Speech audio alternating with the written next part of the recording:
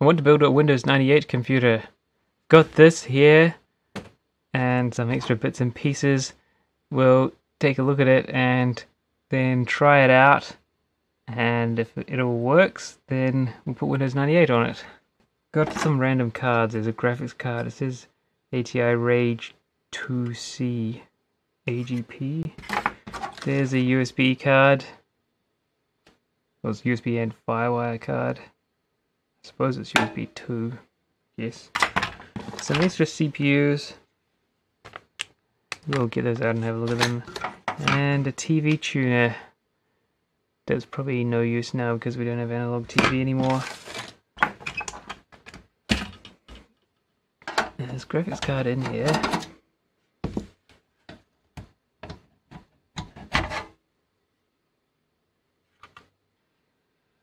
Could be anything, couldn't it? Like a Voodoo 3 or a TNT something. Oh, it's 3DFX, so maybe it is a Voodoo 3. I did have one of those back in the day. Anyway, let's get this board out and have a look. Not sure what the chipset is. Way back when Pentium 3 was actually the thing, I did have a 1 GHz socket 370. Could go up to 512 megabytes of RAM only, and I think it was Intel 815EP was the chipset. This one might not be an Intel board. It's got it's VIA. It's ready to come out. This front panel stuff. No fan on the heatsink.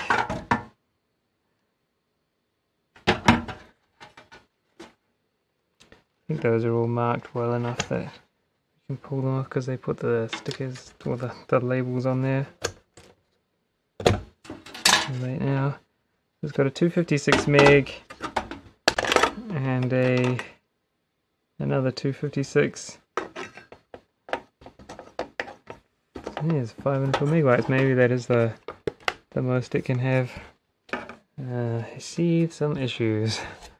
There's a cap that looks like it's been removed there, and there's some fluff on a capacitor next to it, and down there. Maybe this has had it. That'd be disappointing. After all this, getting excited. Yeah, it's a bit crusty down there. May not have damaged anything too much. Perhaps we'll try cleaning it a bit. At least it's year 2000 compliant. That's something worthwhile, isn't it? Gotta have year 2000 compliant computers. We'll take this power supply out and we'll use it. I'll set it up on the bench so it's easier to see the bits.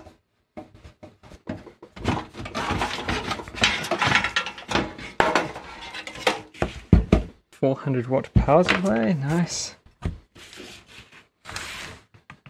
Okay, wonky heatsink. There's various jumper settings. Set the front side bus and all that business. Or you can choose between Cyrix and Intel there. And something over here, which is probably the ratio. Another Intel Cyrix thing. So you've got to configure quite a bit of stuff. It's all full of dust and spider webs. Let's take this heatsink off and have a look at what CPU it's got. Oh, nice, that's dribbled out. This is a Pentium 3, 1 GHz, 133 FSB. So that's good, that's what we want. Just needs a bit some new thermal paste. Maybe it's got a bit hot and dribbled away. Maybe we can find a better heatsink. I don't know about this one. Yeah, that might work. But we need to give this a little bit of a clean. You can see the crust in there. I don't know if that was populated originally. Doesn't look like it because the pads are very clean. Ah, but it looks like that's been replaced. Maybe that's the one that leaked originally. Yeah, that one's been replaced too. Yeah, maybe several leaked originally and some electrolyte has remained and then caused some issues. We'll just give that a little wash. Give it a scrub with a toothbrush.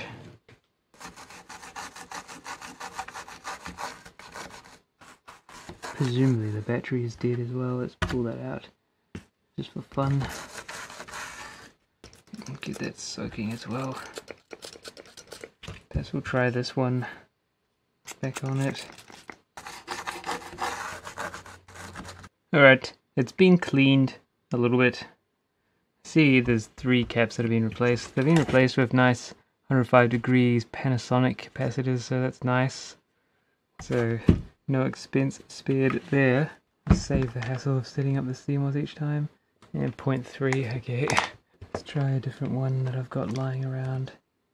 2.8, yeah, close enough. Which way around did it even go? Weird battery holder. That way, I guess. Strange. You put it in either way. That's not good. There's a plus there, but that's from that capacitor. That's not fitted, so I don't know which way around you're supposed to put the battery. I'll have to look back at the video anyway. We'll leave that till later. Let's see if this thing even works. Let's get some paste on the CPU there. Just a dab would do you. At least it's not that conductive stuff. Yeah, you want to be careful with that. Now what do we do? How do we get this on without it cracking the die?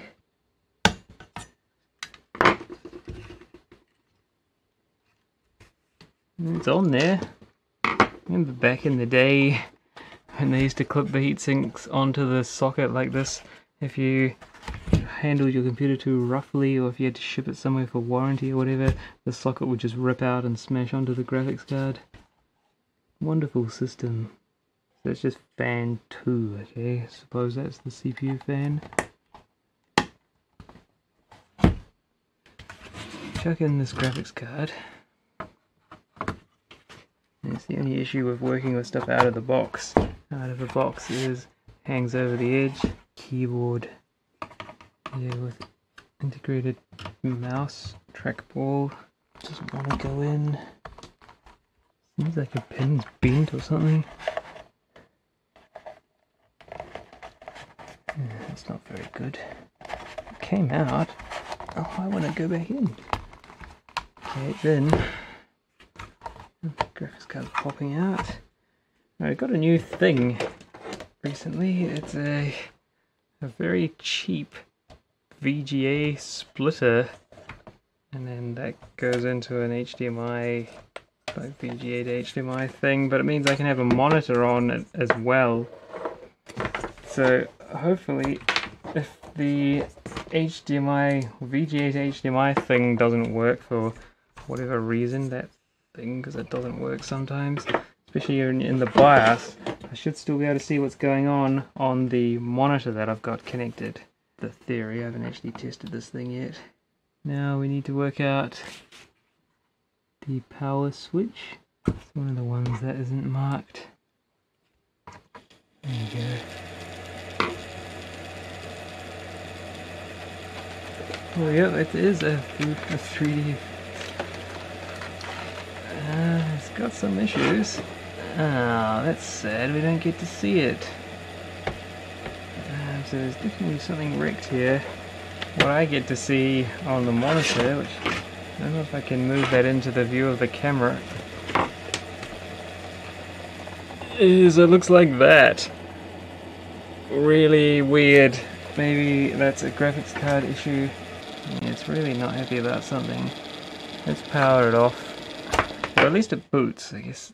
Well, powers up, that's a start, isn't it? So let's try this other graphics card, ATI something or other graphics card. See if that's got anything to show for itself. That's noisy. Probably why it wasn't in use. Keyboard lights flashed, but yeah, otherwise nobody's home. Yeah, that's a bit disappointing, isn't it? Oh, no, it's come up. And it looks okay this time. Yeah, it's a bit disappointing that I'm getting unsupported signal there. So we're in the BIOS. There we go. No drives. Frequency control. Is there health status? voltages. Okay. Yeah, whatever. At least we'll see it post again. So there you go. All memory detected. Pentium 3, 1 gigahertz. Year 2000. Awesome. What we need to do is hook up a drive to it and see if we can get it to boot up. Got the drive that we'd tried in a previous computer, or found in a previous computer. It had Windows Me on it. Let's see if we can boot that and see what happens. Oh, is it doing what it did before? The first time I had to power cycle it and then it came up. No, it's not happy about something. And maybe it's a bit wrecked from that corrosion, maybe. It could be the graphics card's wonky. We can try the graphics card that I actually want to put in the Windows 98 computer and hopefully not wreck it in the process. But got here ATI All-in-Wonder 128 PCI. So let's get that in there and see if that starts up. I haven't used this card for a long time and I'm excited to be able to use it again if we can find a working system. Yes, it came on. So the hard disk has been detected.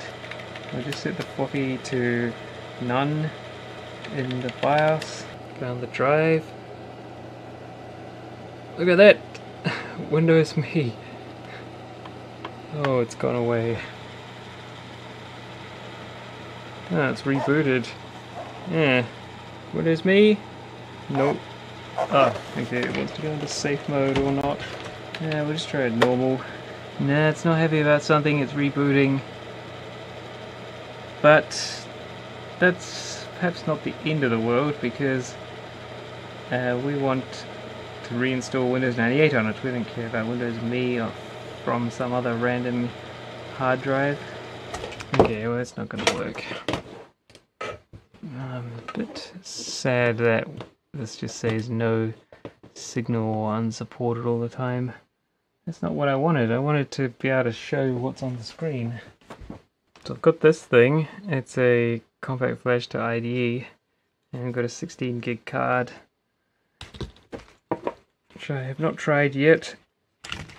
So let's get rid of that hard disk and we'll hook this adapter up to it and we'll see if that gets detected, and if it does we'll find a floppy drive and see if we can boot the Windows 98 startup disk and partition the drive. Let's just see if it gets detected first. That's yeah, we plugged the power into it. Yeah, it came up, so that's good. It says remove disks or other media, press any key to restart. It just needs partitioning, so we'll find a floppy drive and then we'll try it. Okay, it started hardcore raining, so that's probably going to make a loud noise. I've got a different monitor, so we'll see if that comes up. Because the capture is saying unsupported, we'll see if that can do it. I've extricated a floppy drive from another random old system. Now the cable's just fallen off of it, which is annoying because it's often very difficult to know which way around that's supposed to go. At least this one, it actually says there 234, so we'll put it around that way. It's also got a keyed connector. Very good. Okay, trust Panasonic to get it right, because they don't put an actual physical key on those like they do for IDEs, which is a bit weird because I think that would be important. Hang on, that's the wrong end, isn't it? Yeah, so that key's in a different position to that one, but that's because it goes around this way. With the folded part going to drive A. Anyway, we've got another connector for power, yes.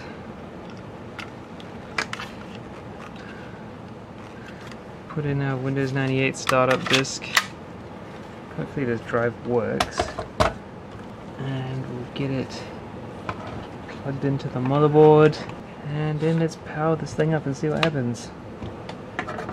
I have to go back into assuming it's remembered, we'll have to go back in the BIOS and tell it it's now got a drive. And it looks like that monitor's not happy about it either. That's a shame. I don't have a small monitor with a VGA input so that you can see what's going on and play along at home. I've only got that large one. What a hassle. What I do have, I have got a thing. Perhaps we should try it. I've got a thing that is supposedly a VGA to AV thing.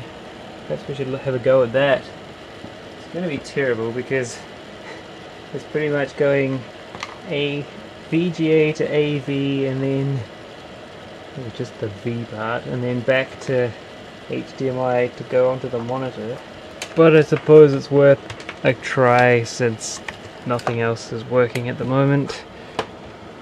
Just for fun. Plug in that. Find a USB power supply for it. And we got this weird thing. Converter. I don't know if I've ever used it before, but let's see if that can bring us joy. Wow, look at that, it did. It worked. It's a weird kind of a widescreeny thing. But let's see if there's a menu we can go into. Because this monitor will be set to 4:3 mode. Wow, it looks disgusting, but there we go, we're in the BIOS. So we're going to go down to... Oh, okay, so it's already sorted. So it's detected the 16 gig drive, so that's nice, that's what we wanted. We've got a floppy there, and we'll save exit setup, and we'll see if it can boot off of the floppy drive, the Windows 98 startup disk in the floppy drive.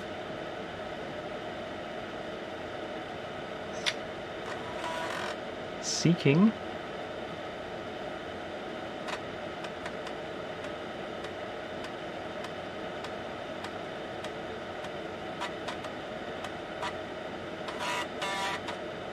Promise. So we're going to start without CD-ROM support since we don't have a CD-ROM here at the moment. We're here just to try and prepare the compact flash. Okay, let's go fdisk and we'll create a partition. So let's see, what can we do here? Display information.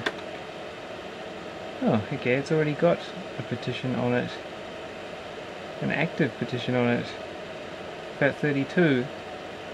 So that means it's all good and ready to go. Perhaps we'll exit fdisk then and we'll format C, presumably it's there. Just so that it's formatted with a Windows 98 system. Now I'm going to wait for the verifying. So then the next step will be find a CD-ROM drive, hook that up, and start a Windows 98 setup. And we'll sys it, and then we'll see if we can boot from it. Okay, well let's reboot, and we'll eject the floppy, and we'll just see if it can boot off the little compact flash. It's interesting, it says press Alt F2 to enter a ward flash. Oh, look at that. So the little thingy is happy. That's good. That means we're ready for installing Windows 98. Although it is a bit weird that, I don't know, the first time it sat there for a while with that light on, I don't know what that's all about. Insert disk. Oh, okay. So if you want to update the BIOS, you put a thing on a floppy disk and go Alt F2. And maybe we should try look up some data for this motherboard. Maybe we can get some drivers for it. Okay, I found a CD or DVD drive, and I've also found a Windows 98 disk. So let's install. I wasn't able to get VGA capture working, so for now we're going to point a camera at a screen. I presumably it will start working, the capture will start working once we can get the Windows up and running. I've also added to that USB Firewire card there because that probably be better than the onboard ports. There's the screen. My computer case has been opening. Alright. I suppose we should go to setup and see what that's got to say for itself. Found all the things. I'll put in a Windows 98 disk. It's possible that Windows 98 disk is bootable. Perhaps should we try that first? Let's see. I'll just eject the drive and we'll see if it can boot from the Windows 98 disk. Oh, we'll have to set the CD-ROM as the boot device. Let's do that first. First device as CD-ROM, second as the floppy, third as the hard disk. Okay. Oh, look at that. We can do it.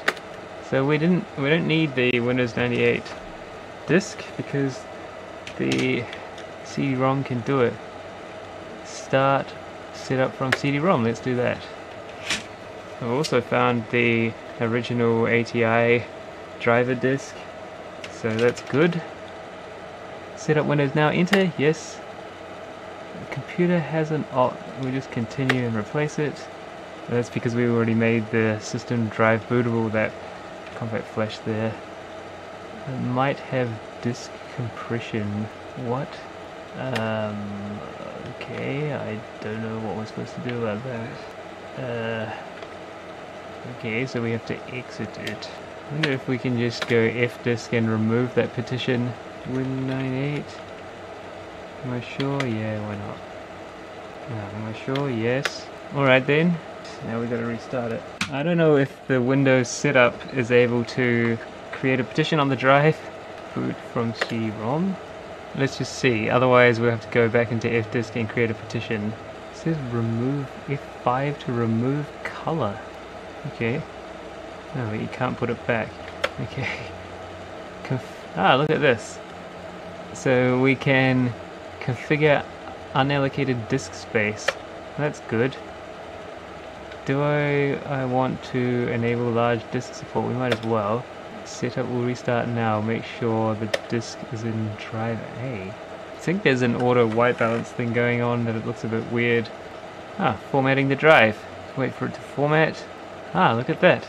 We're going to do a routine check.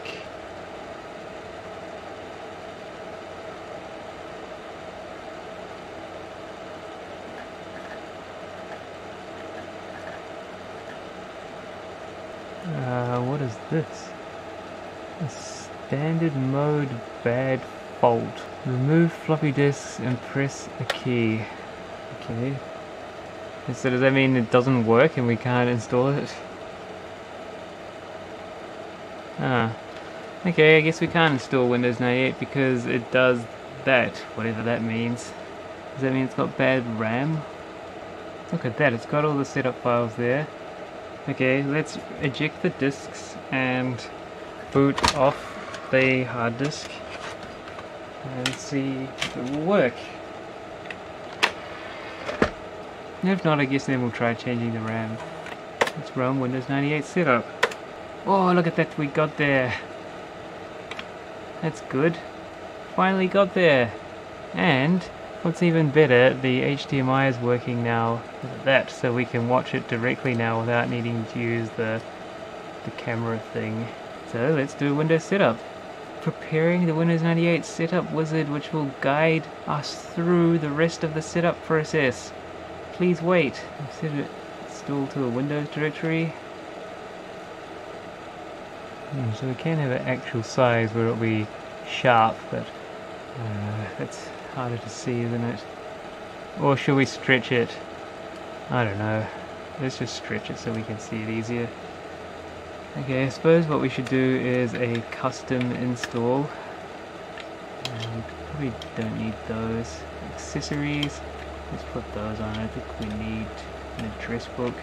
Communications, what kind of things have we got in there? Dial-up networking, I suppose we should use that. Maybe that's awesome. We don't need one of those or that. We might as well do that. Desktop themes, probably should put that on. Internet tools. Yeah. I suppose, I don't know what that is, but let's have that. Let's put on all the multimedia. We don't need those. System tools, yeah, let's put on web TV, we might as well have that. I don't know what that actually means, but wave top to your TV tuner. Okay, give it a choice name. Yeah, I guess that's good enough for me. And should we create a startup disk? In case the one I've got craps out. I've got a disk here, I don't know what's on it. Should we try making that into a Windows 98 startup disk? I wonder if that would be bad, because we're going to delete something. I don't know. Okay, we'll wait for this to finish. Okay, we created the startup disk, and it's going to start copying files. We can sit back and relax while Windows 98 installs on our computer. Windows just got better. Wow, I'm pleased that it got better.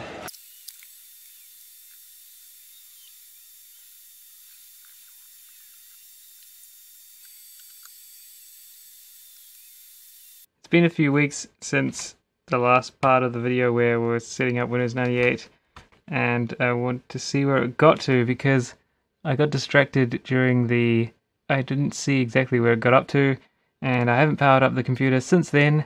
Let's power it up now, see what happens. We've got the camera there pointing at the monitor because we're having so much trouble capturing the output directly.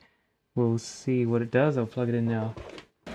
If Windows boots, we'll be able to install the drivers. In the meantime, some sound cards have shown up, so we might be able to give one of those a try. Got that Vibra 16 and Sound Blaster, presumably. Oh, the floppy drive's not there anymore. I didn't plug that in, so let's go and tell it that we ain't got one. Oh, maybe something went wrong. Let's try that. That seems a bit dodgy. It's not gonna work.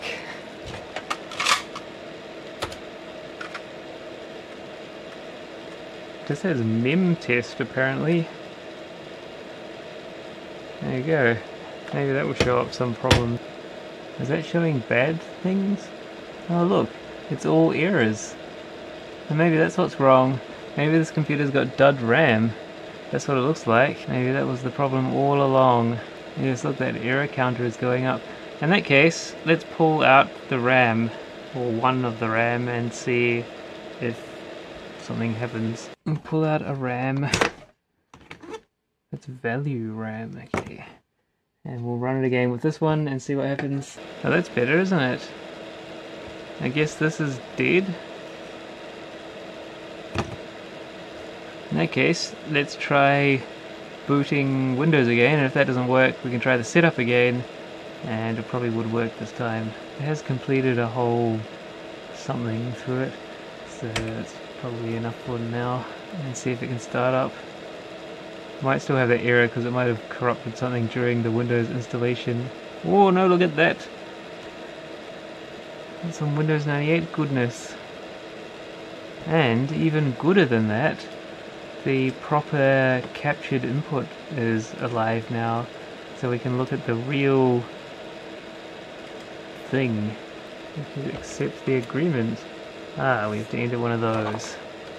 Okay, it did it. I was happy with the thingy, the code. Okay, so that means when last month, whenever it was I was doing this, when I got distracted and left the setup, it must have rebooted and shown that error message that we were seeing before and then just turned off, because I remember coming to it and it was turned off. That's what happened. It tried to access some of this dodgy memory. Perhaps we should dispose of this one. There you go, it's not going to get used again. Oh, look at that, we got there. I guess we're near the end according to that thing. Setting up hardware and finalizing settings. We're on the last step. 10 minutes to go. Yeah, that sounds like a good time zone for us. Floppy drive noises. And I've got the ATI drivers here, so once we actually get into Windows, we can put that on. Okay, updating system settings.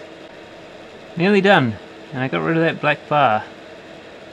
Whoa, look, we're going to restart the computer. Let's restart now. Okay. It's going to be the first boot into Windows. That. We can log in with our good password. Wait while it builds a driver information database. I wonder what resolution this is. Maybe it's 800 or 600. Oh, it's found the monitor. That's exciting. Okay, we'll do that. There's nothing in the drive. Good. It said the name before and then it just installed as a plug-and-play monitor. Alright. Look at that! Welcome to Windows 98! I forgot I'm supposed to have this light on so we can see what's going on. Anyway. I suppose there'd be music with this if it had a sound card installed. We'll go into Device Manager and have a look what we've got there. Internet connection sharing is not working. Something with VPN support. Did it install the display adapter? Nope. Okay. Let's go into the BIOS, see if we can disable the onboard sound card, and then we'll plug in that creative one and we'll see what it does. I'm going to grab this wonderful thing and plug it in. Although first do we have to... I don't know, let's just plug this in now. Then we'll go into the BIOS, see if we can disable the onboard card. We'll be in here. Where's the sound? Did I get past that? Okay. There's no setting for the sound. I suppose that should have been yes. Okay. Maybe it's in one of these other ones. No, so it looks like you can't turn off the sound. Well, hopefully it won't interfere with the ISA one. Oh, look at that! Sound Blaster 16 plug and play. That's exciting. I suppose if we plug in this cord here, we won't be able to actually get noise out of it. Oh, it installed the IDE channel off of it. I'm going to restart for that. Okay, did that do anything? Did it make a startup sound? Get the good volume mixer, not the stink one like they give you in Windows these days. Just checking if there's some sound. Normally it makes a ding noise when you adjust this. Oh, it's making a little distorted creaking noise. It sort of made a noise. It sounds very healthy though. That's a shame. Wonder why. We'll get the ATI stuff installed from this disk. Well, we'll try to. Hopefully the drive will read the disk. Whoa, look at that. We're going to do easy install, or we're going to do difficult install. Doesn't seem to be a difficult install. We're going to do that eventually. It's one of the reasons why I wanted to set up a Windows 98 computer, because that's the newest Windows that you can run this demo on. I have not watched that for a long time. I also wondered, did the USB install? I installed this USB 2 presumably card, and I had a bunch of files on a USB stick. It's making a lot of noise but not showing us anything. I don't know. Got there in the end.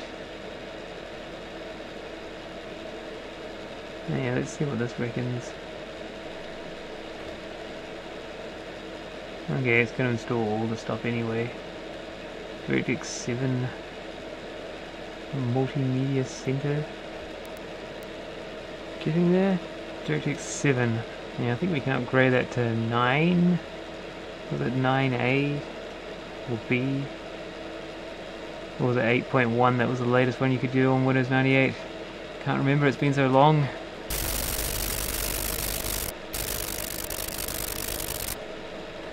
I might be able to get actual good resolution soon. Okay, so this is a separate thing. DVD reading, I have no idea. Oh, so it detected that I put a DVD drive on the computer. That's interesting. Okay. And no one set the region before on it? I don't know where that drive came from. It wasn't mine originally. Now the display driver by the look of it. I need to try set up some external speakers so we can prove if the sound quality is wrecked from that sound card or if it's actually just the capture that's the problem. We've got to restart the computer.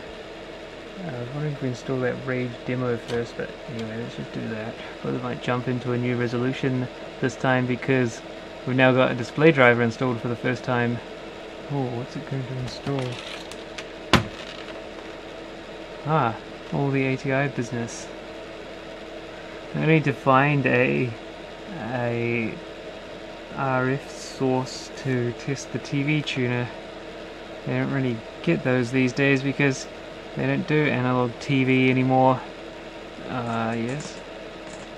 Yeah, it sounds like the sound card's wrecked because it just made a little crunchy noise instead of playing an actual sound. I suppose it could be a power issue if it's not getting the negative 12 volt. Ah yes, this good shortcut bar that you get with the ATI stuff.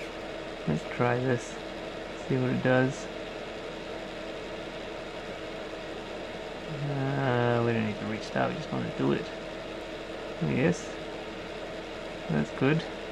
I really want a working sound card though, but let's just go and install that other thing, the Rage 128 demo, whatever it was. Presumably this will auto start when we click on that. We need to change this to the small version. Oh, that goes to settings. Remember there was options for this toolbar thing. Oh yeah, like that. That's how I had it, and then it just sat somewhere. And then you could start up the TV and the other things. Let's install this demo. And then we're going to try and get the sound card working, then we can play the demo. Don't know why that sound card didn't work. I did download drivers for the onboard sound, so perhaps we should try that one. See, a custom demonstration of the ATI Rage 128 chipset. Just check. Turn things on and off. Pentium 2 300 or better, 64 megs of RAM or better, DirectX 6 or better, we think we put on 7. Rage 128 Pro. Yes, the 16 megabyte PCI version. The cheap one is still pretty expensive. Okay, good. Let's see if we can install this. I don't know if we should do it that way or through the installer. I put some stuff into a drivers folder. C media, there were a couple of things. I suppose we'll try that. Ooh. Line in and rear out. I suppose. See what happens. Relevant system files may be needed. You may either specify the path or do it later. I guess just do that. There you go.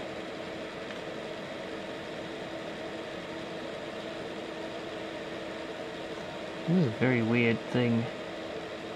I suppose it's happy. There's no disk activity. Yeah, it might be unhappy because of this other old ISA card that's still in here. I don't know how these older operating systems deal with multiple sound devices. Let's plug that in anyway and hope and see what happens. I'm waiting for audio driver to be ready. Maybe it's not going to be ready. Are those dots growing? Should we just exit it? Do we need to close this perhaps?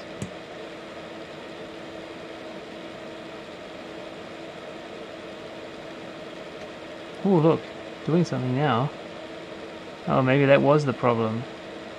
That the properties window was open. Yeah, that's what I noticed before about Windows, where these older Windows, if you have a properties open, it blocks other things from being plug and played. It seemed promising though. It came up with an actual identified thing. Oh, look at that. 2 channels, okay. Oh, look at that, it made click noise. That's good. It means the sound's already working.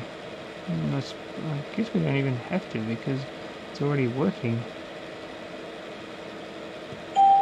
Look at that. Noise. Shut down. Okay, it makes horrible noise. Okay, we'll pull out this ISA one. That's quite disappointing. I was looking forward to running some old sound cards, but the answer is no. I wonder if we should try directly plugging this in.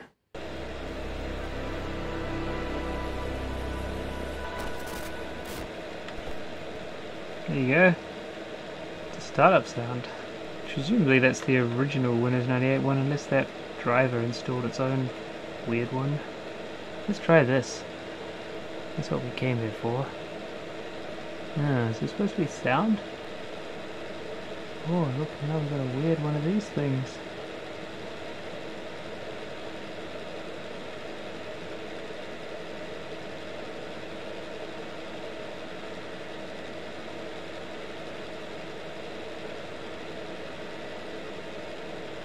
Okay, so why didn't the sound come up on this?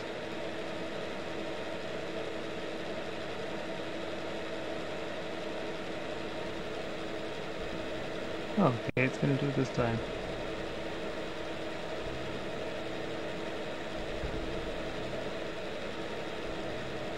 Wow, it's laggy. Maybe this one will get better.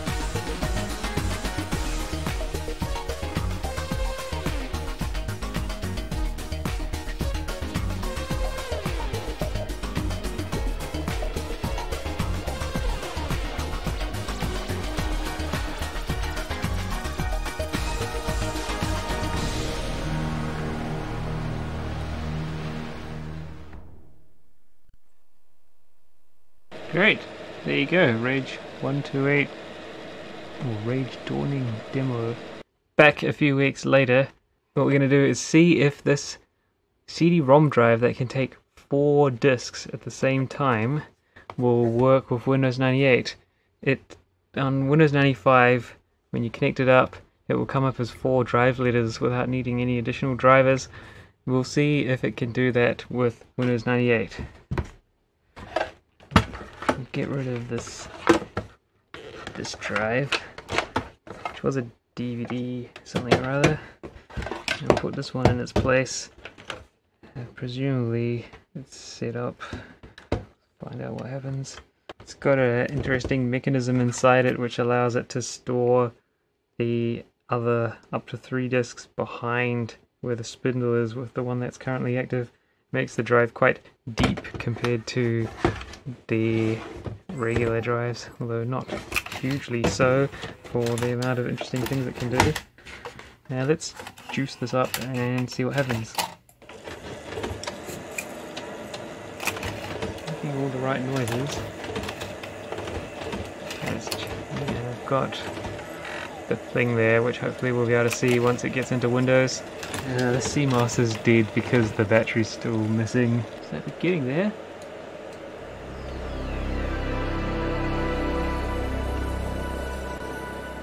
Alright, anyway, let's see if the CD-ROM comes up. That's what we're here to do, isn't it? Instead of fiddling around with that thing. I think it might have cropped the top off a little bit. A very out of control mouse over there. Oh, look at that! And you do get 4 drives. So presumably we can just insert whatever we want and it will work.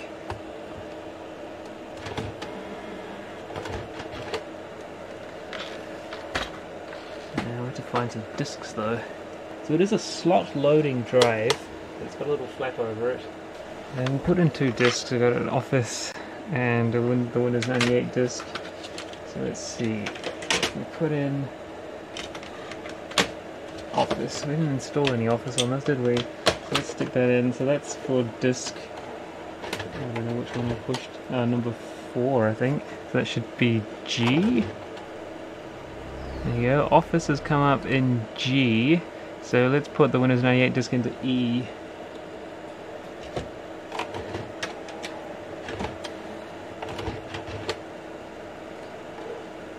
can see here going in.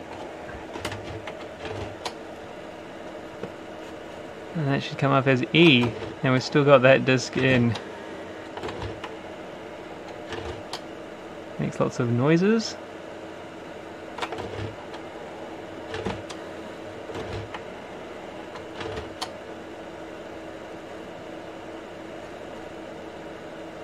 Great.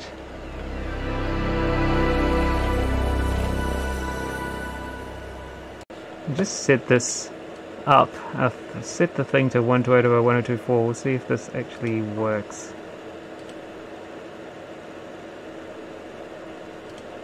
It does, but it looks a bit crusty, doesn't it? It's supposed to be. Yeah, the problem is going to be the thing that turns the VGA into HDMI. It's a bit disappointing. I suppose 1024/768 will be better because it's probably turning it into 1080 and then I'm now resizing it back down.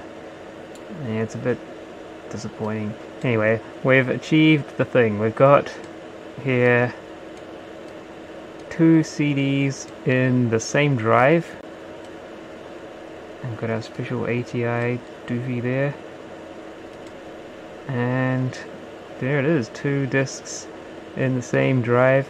And if we now go to this one, it will switch them over. You can hear the noise of it swapping the disc. And then we can access that one. We can install Office. Well, we don't really want to do that at the moment. What we want to do is play with the TV tuner here. I sorted out an RF source so that we can, well, it's a bit, yeah, that might reach, so that we can try out the TV tuner. And let's get rid of that for now. So the lights on the front of the drive, it has, I don't know how much this light's being moved around while it's running, but it has a light showing you that there's a disc inserted and it's flashing, I think, to show activity. So then you can press to eject.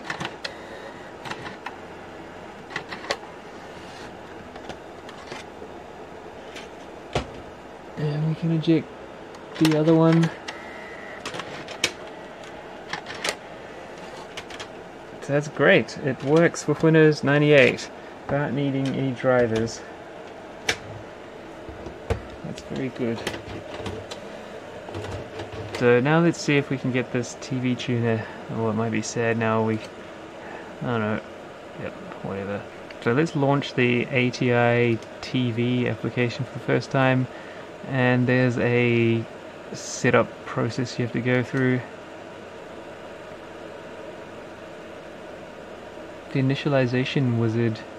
Okay, I will need to connect up the aerial.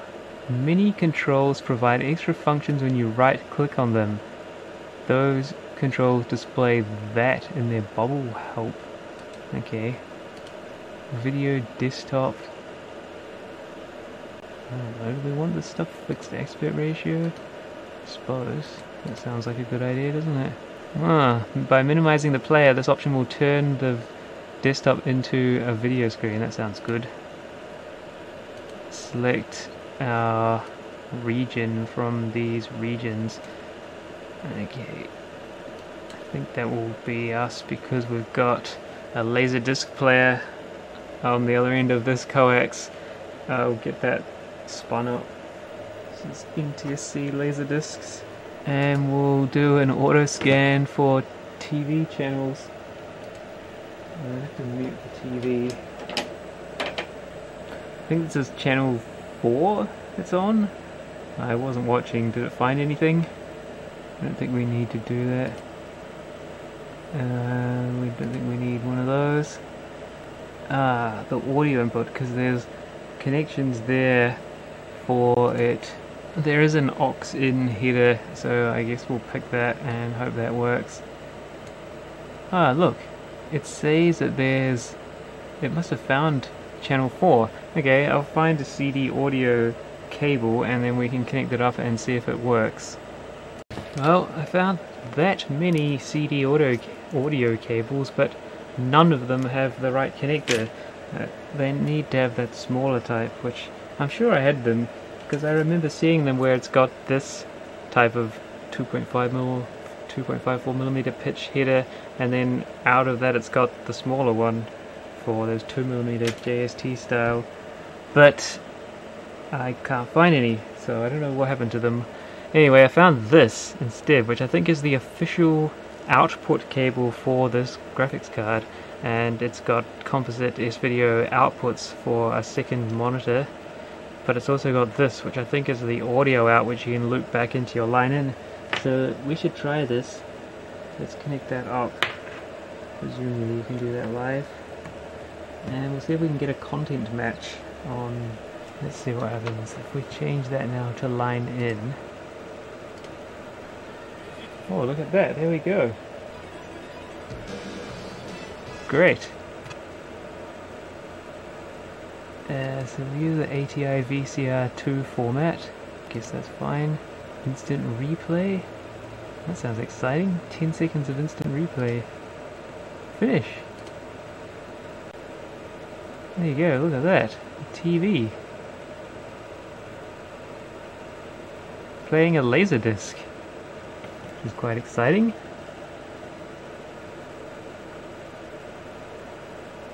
Oh, I remember this from a long time ago.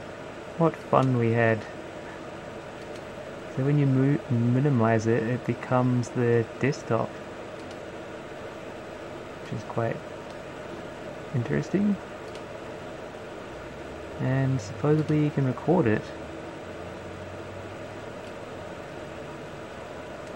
I remember that because it would say something like greater than 5% of this is now dropped frames when the computer wasn't good enough. You can see now the hard disk light is going pretty hard out because it's saving the file. I don't know where it saved it to. Maybe in the ATI folder. I don't know, we'll have to look up that later on. Oh, we have to use this weird volume control thing. Was that the line? What's this one? The one that says line, obviously.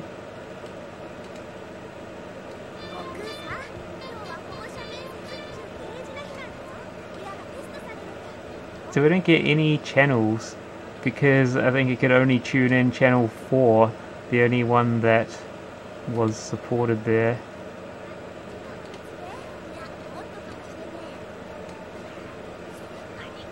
46 minutes of recording to go. Oh, use that. Is that like a majorly delayed volume control thing? Unlock. Okay, let's stop the recording. Oh, okay, now it gives you this. Oh, but the computer seems to have crashed. So it just saves it in the temporary file, but it looks like the computer crashes when it... Yeah, look at that. It's fully locked up now. That's disappointing. Well, we got the TV tuner to go, and then it crashed the computer. So, okay, we got the computer booted up again. Let's start the TV and see if it will work. Did it remember anything that we did? No. Okay, we got to do all this stuff again. I suppose what we could have done is change the channel that the Laserdisc player is outputting while it's scanning, so we can try and catch more than one channel. Oh, it made a noise. Oh, it's because it's done. Okay, good. Oh, we didn't get to choose the input thing. Oh, and this time that exists. Does that mean... No, it's still got only channel 4. Let me just check that the audio comes in.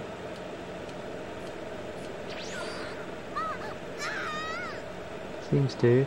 Okay, let's close and open this TV player so that it remembers what it is now, so we don't have to do that again if the computer crashes. And what we should also do, oh, web TV, is have a look if that file, because it looked like it was putting a, this thing, a temporary file.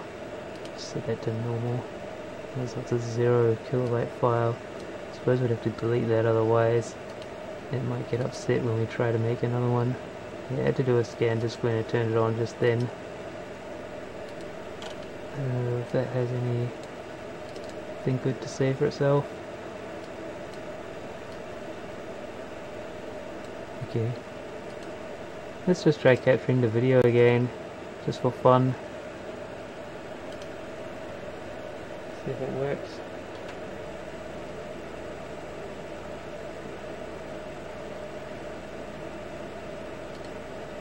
Oh, I suppose it will record it if the recording thing's different, isn't it, to the playback one. The recording will be that. So in theory it's on line? I don't know. Would you have to have that on for it to be able to record? Guess we'll find out. We might not find out because it might just crash again when we try to stop the recording. I remember a long time ago when I first got this card and my main computer was Windows 95 at that point, it would not capture video with Windows 95. It did not want to do that. It would just give some sort of error and say no frames could be captured, and the only solution we could come up with was to upgrade to Windows 98. Let's just stop that there and see what happens. Oh, look at that.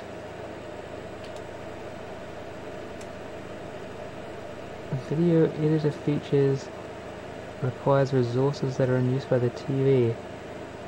If please select or cancel if you want to launch the editor. I don't know what the editor is, so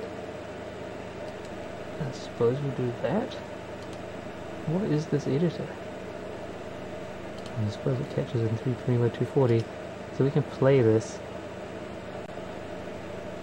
and that should come out the wave output now if it did actually record sound.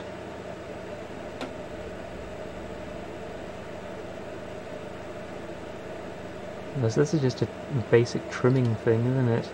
You can go and find where you want it to start at and select that, and then go and find out where you want it to end at and select that, and then presumably go save, and it will create you a new file. Choose a stream. I suppose that's the stream we want. Recompression. I wonder if that means it will... Oh, look at that. It plays it through as it goes. Very basic video trimming thing. The sort of thing that you use Virtual Dub for. So that load the TV again now because we asked it to suspend. Yep. So we ended up with 136 megabytes captured in the ATI VCR codec, and then we cut a bit out of that ATI VCR 1. Oh, there's a preview thing in the properties, that's quite exciting. And we get the good Windows Media Player from before they made it weird. Yeah, so the captured sound didn't seem to work, did it?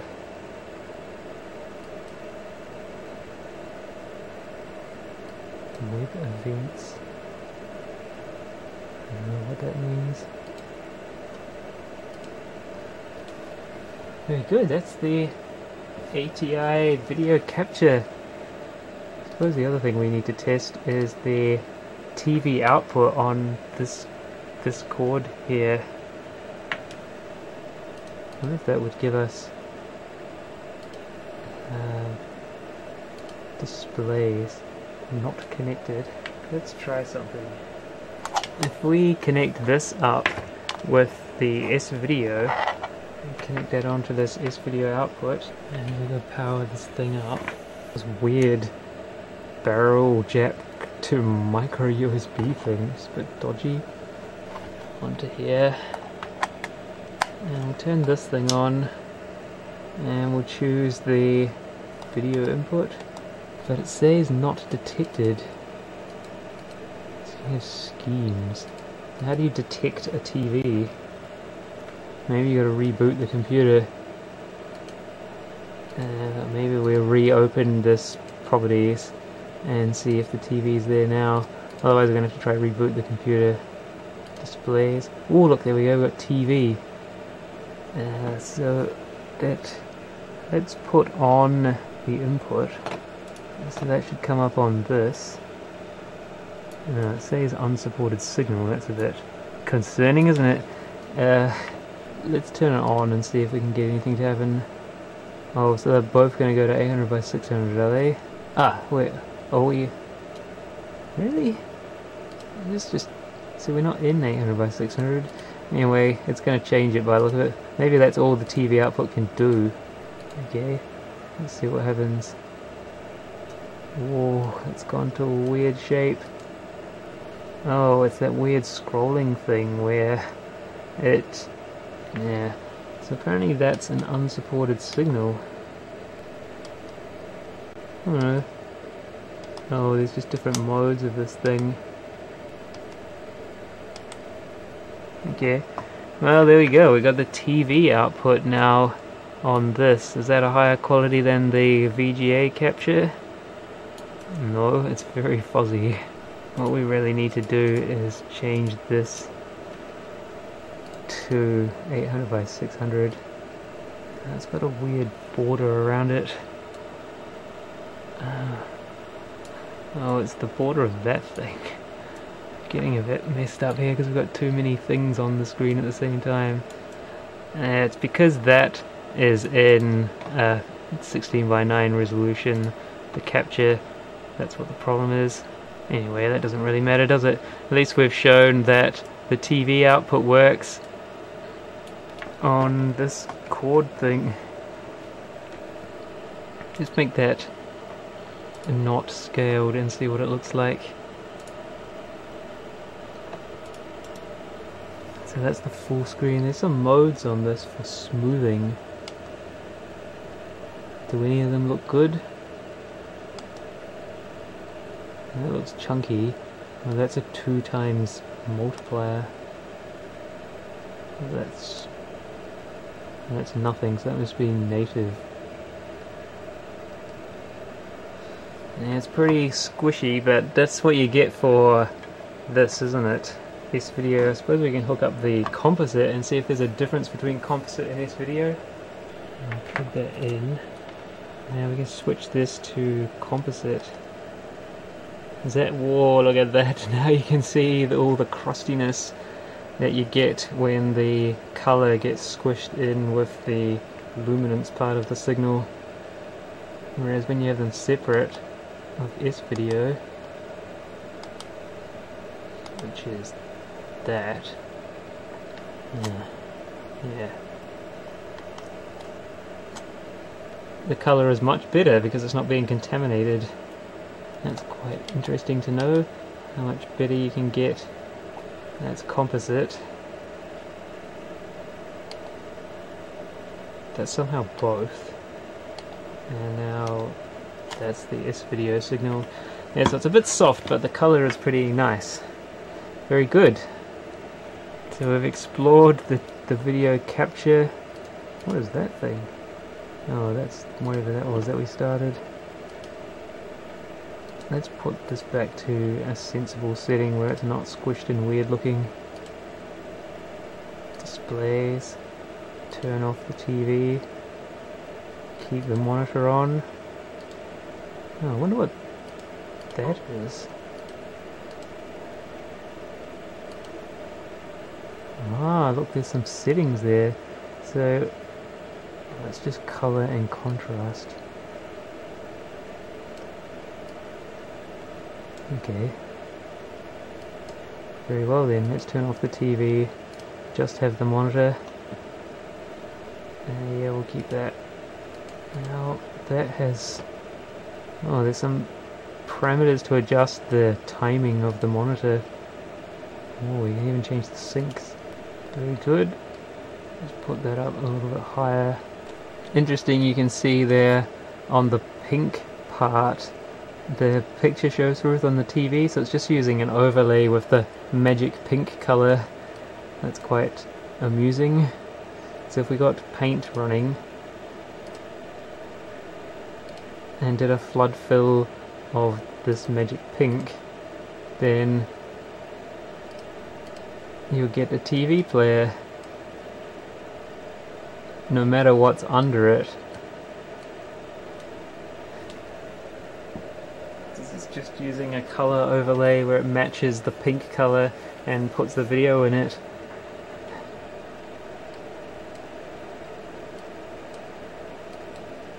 Very good. There's your ATI All-in-Wonder 128 video capture card. The Laserdisc.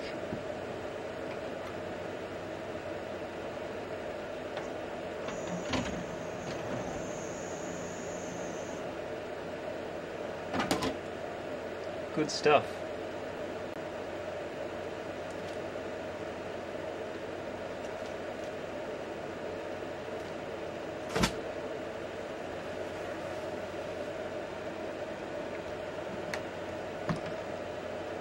In addition to this video and audio output cable for the ATI graphics card that we used previously to get the sound, there is another cable, this unusually purple colored cable, which goes onto the TV Tuner card, or ATI graphics card, and that provides composite and S-video inputs and a stereo audio input. So you can do recordings from VCRs or DVD players or video cameras or whatever else you feel like. That's useful in addition to using the TV tuner. Now another unrelated thing that we want to look at, or try to, is I've got this thing here which is Prime Film 1800i scanner for scanning film negatives and positives. The system requirements for this is Windows 95 or Windows 98 with Pentium 200 or better. I've not tried this before, it was just given to me still in original box. Some manuals, unit here, got a USB cable thing. I don't know if it's ever been used, but it didn't come with any driver discs. 12 volt brick thing. It might have been used before because the cord's all twisted up. USB. Yeah, we need to check on the computer. Is the USB even installed? Is this on already? Yeah, it's on already. Okay. Some kind of glow coming out of it. So you put your film, negative, positive, whatever in there. And presumably that bit winds out with a camera thing on it and scans it. But I don't have the disc. It didn't come with any discs. Supposedly it came with a disc. Well, it says connect it first, connect the power.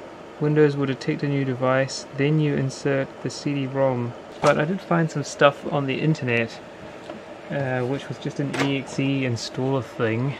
First we want to see, is the USB even installed on this computer? Because if the USB is not installed, then yes, it's got.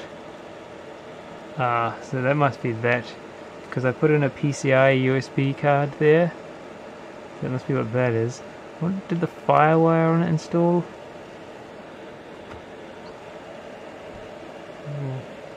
Made that unhappy. Okay. Well, it came up with something, but it's not going to do anything, is it, unless we have the drivers installed. I put in the drivers folder this thing. There were two versions of it, and yeah, I think that's a newer one. It was bigger. The other one was something like 1.02 version.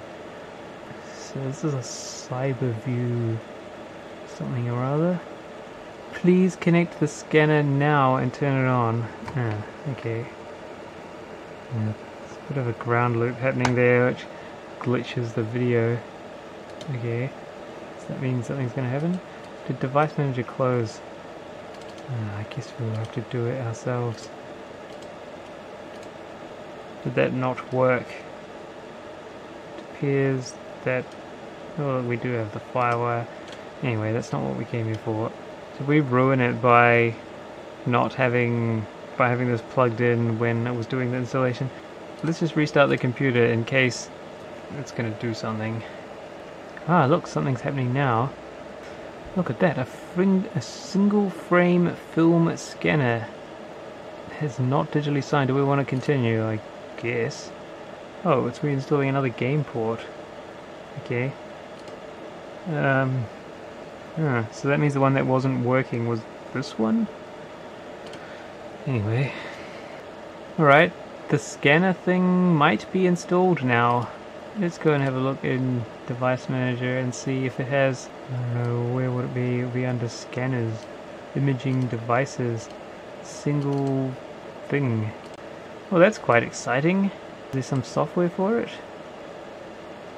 LabVIEW X, the user guide for Digital Ice 3. What? Where's Pinball? I wanted to play that. Guess we can't. Anyway, let's look at the scanner. That's what we're trying to do, isn't it? What? It's installed as a device. Why can't it communicate with it? We need to try turning it off and on again. Okay. Well, I guess that's the end of that, isn't it? Because we installed it and it doesn't work. Maybe if we put it in the other USB port? Unable to communicate. There's not much to do there, is there? Maybe we try rebooting again? Nope. Okay, we're not using the scanner then, it doesn't work. Disappointing. Could have a play with LabVIEW version 4. It's only a demo. Couldn't find any actual official versions of LabVIEW that run on Windows 98. So this gives you examples of different things. And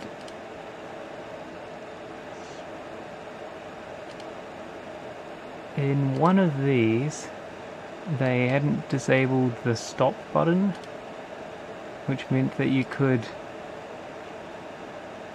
like create your own stuff. That was got a pause.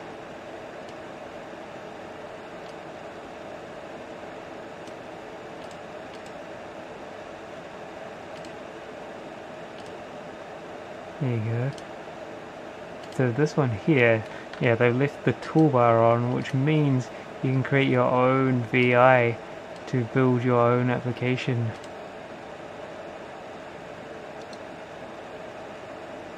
Let's see. One is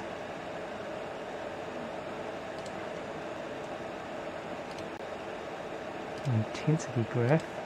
Yeah, because this is a demo version, it won't let you save stuff. And we want a while loop, for loop.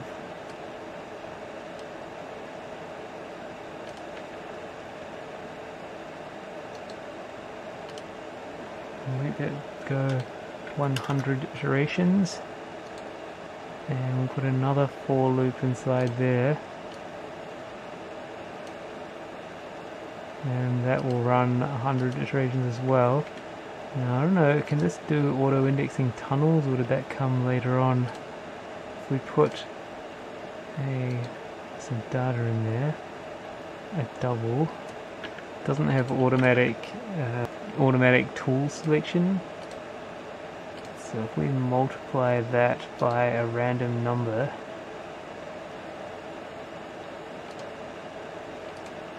and go to the wiring tool, and come out there, can you make, oh yeah, so that is an auto-indexing tunnel, just doesn't have the icons like it does now. Okay, let's run this. There you go, awesome. Set to auto scale. So it should be a 100 by 100 array. No, you don't get scroll bars back in the day. The wiring tool.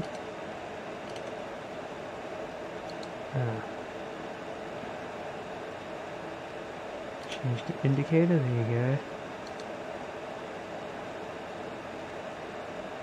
Yeah, there's no scroll bar option, which is a bit disappointing because it's quite useful when there are scroll bars. There you go, so it's creating data, it's just this graph doesn't want to know. Maybe we'll put the other one, which I think was intensity chart rather than intensity graph. No. Ah, yes.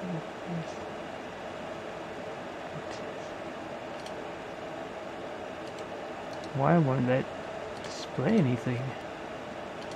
Ah, here we go. Ah, that's what the problem was. Simple. The problem was it wasn't scaling the Z axis, so it was way out of range. Anyway, there you go. That's I guess a static generator. I suppose if we make this actually black and white, I wonder how you do that. Turn off interpolate color, and then we'll set this to white. We need to put on the tool palette. Is that true? Show tool palette. Pick color. We want white. And then we can use the brush to paint that white. No, That's not gonna do it. I think there's also no undo anyway, so we got one of those now. Oh, we can use the operate. And on that, no.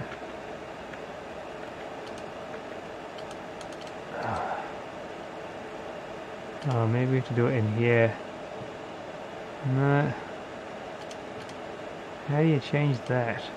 Seems like it doesn't have undo either. If you make a mistake, then that's hooped.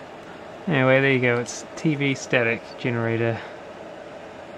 What I was going to do is make a Mandelbrot viewer, but I need to refer to my other code to see what the formula is for that. Perhaps we'll do that on a separate video called Playing with Old Versions of LabVIEW and comparing it to the current version. I don't think we can save the changes because it, you see, it only goes to a temporary thing. If it says it's a demo, we lost. Okay, great. Okay, I found a copy of the Pinball and I stuck it on the hard disk, so let's try and play it. Very annoying that these are not always staying details. We need to go and set that up. Gotta have that so that it looks normal. And we want view like current folder. Although you gotta set it by type. Oh yeah, that is type. It doesn't have the arrows yet, we're too old for that. Yeah, you gotta go like current folder, yes, and then fix these things up. Don't do that so that everything is consistent. Don't do that. Yeah, we're there. There you go. So now when we view folders, they should actually be nice. Windows Explorer. Oh, you have to get rid of that thing. Ah, there we go. That's good. Now we can use the computer. Oh. Okay. Yeah, I need to work out how to get rid of that annoying thing. Do that, I think.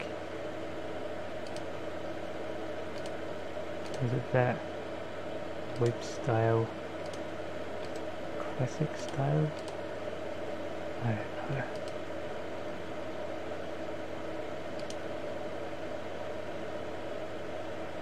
Ah, yes, and then go apply to everything so it keeps the setting. No. That's really annoying. How do we get rid of that so we can just use the computer without things being in the way? Anyway, let's play Pinball.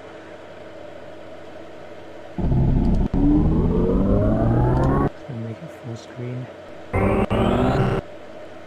Ah, is the computer not good enough?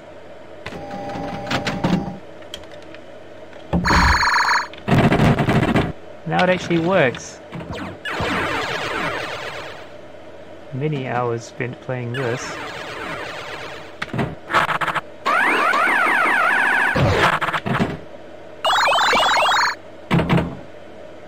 So I've accepted the mission. Oh, it's the one to go back in that thing multiple times.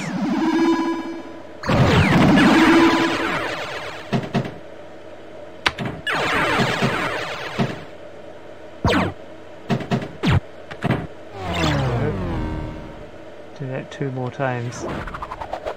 Is that correct? Oh no, it's the top one we need to go through. Up there. One left. There we go. First mission completed. Or was that training? Hardly even have to do anything to play this game. It plays mostly itself. Which is good.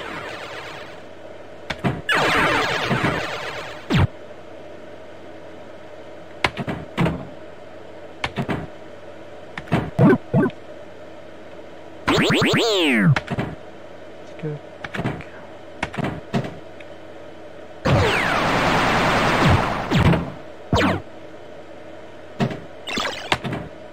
Let's go up there, yes, to accept the mission. Oh, hit some bumpers, that's the mission.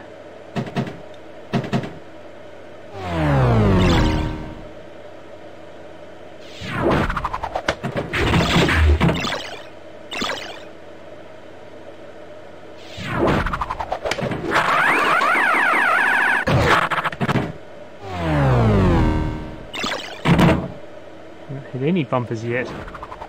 Get up there.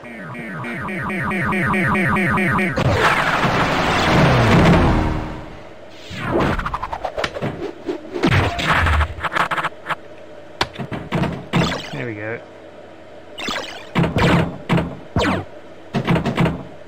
One bumper hit left for this mission.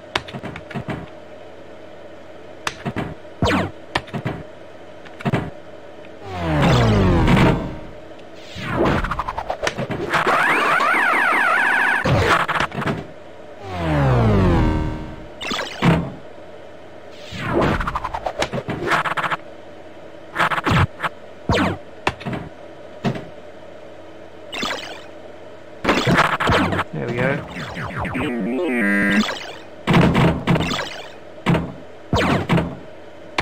Ooh.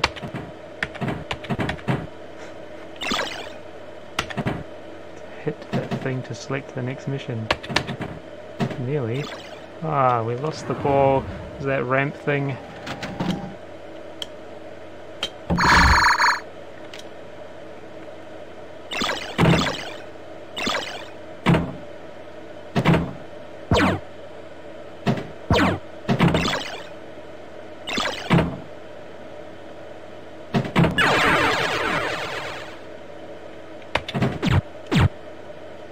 We selected the mission.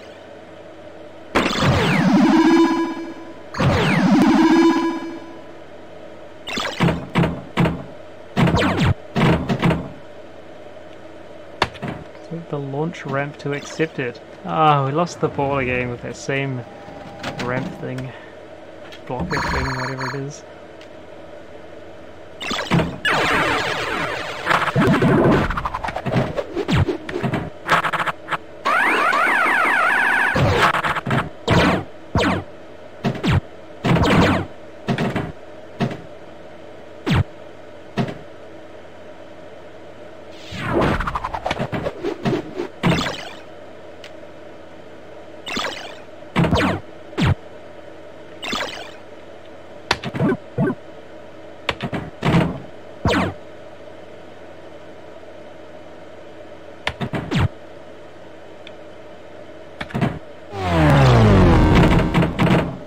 Gotta hit the mission target.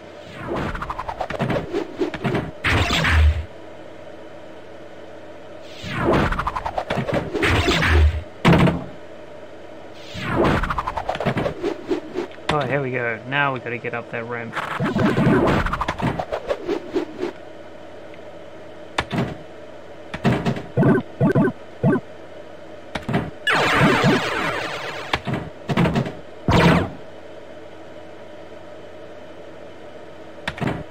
Nearly.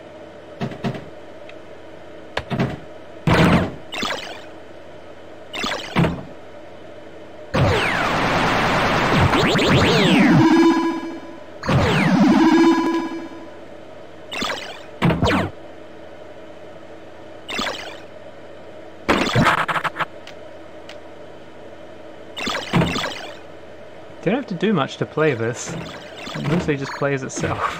That's probably why I like it. There we go. We got a high score! Awesome.